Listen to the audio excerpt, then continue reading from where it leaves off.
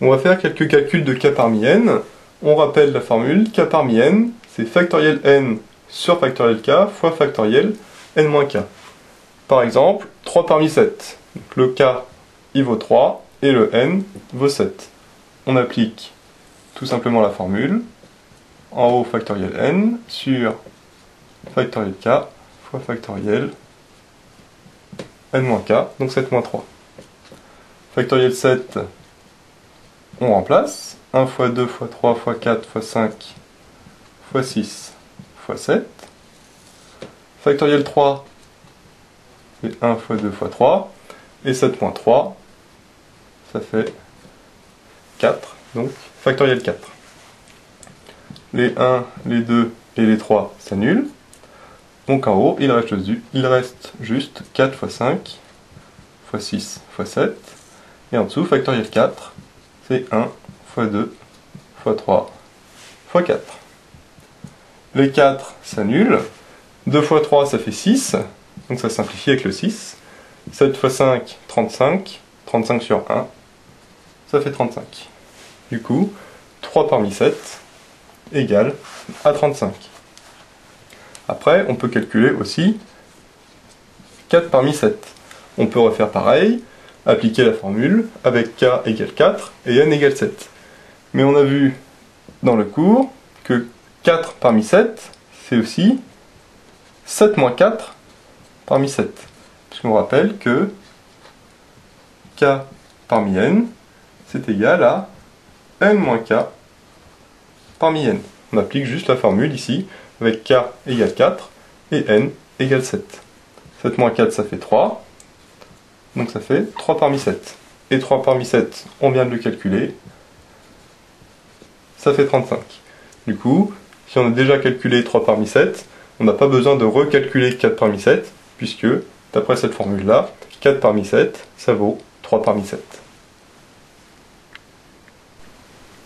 On peut maintenant calculer 1 parmi 30. On peut faire comme tout à l'heure, appliquer la formule k parmi n avec k égale 1 et n égale 30. Mais on a vu dans le cours que 1 parmi n, ça vaut n. Donc 1 parmi 30, ça vaut 30. Tout simplement. Alors on va quand même le redémontrer avec la formule k parmi n. 1 parmi 30, on applique la formule avec k égale 1 et n égale 30.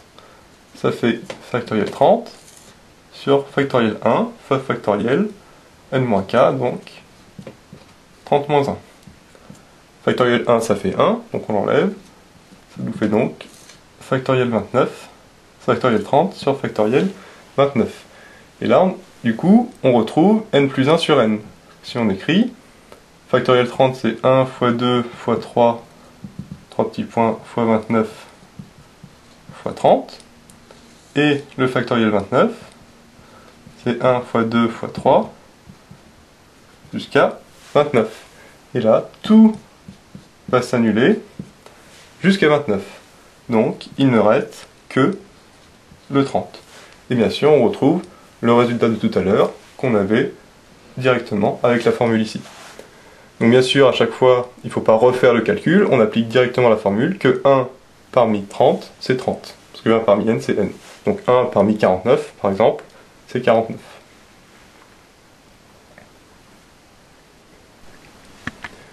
De la même manière, on peut calculer 65 parmi 66. On peut bien sûr appliquer la formule k parmi n avec k égale 65 et n égale 66, mais il y a beaucoup plus intelligent. On va utiliser la formule que k parmi n égale n-k parmi n. Pourquoi? Parce qu'on voit que 65, c'est 66 moins 1. Il y a juste une différence entre les deux. Et là, on va voir que ça va donner quelque chose de sympathique. On applique la formule ici avec n égale 66 et k égale 65.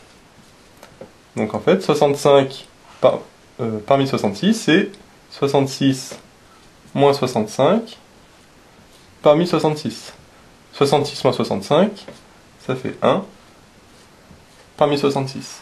Et 1 parmi 66, on applique la même formule que tout à l'heure. 1 parmi n égale n.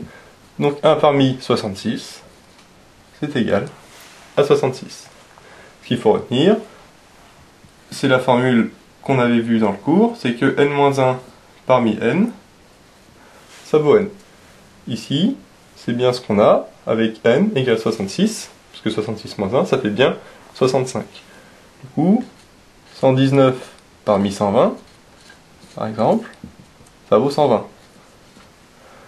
Ou 1024 parmi 1025, ça vaut 1025. Voilà. Donc la formule k parmi n, bien sûr, il faut la connaître, mais il faut aussi connaître certains cas particuliers, certaines formules, comme celle-là, pour pouvoir calculer très rapidement certains k parmi n.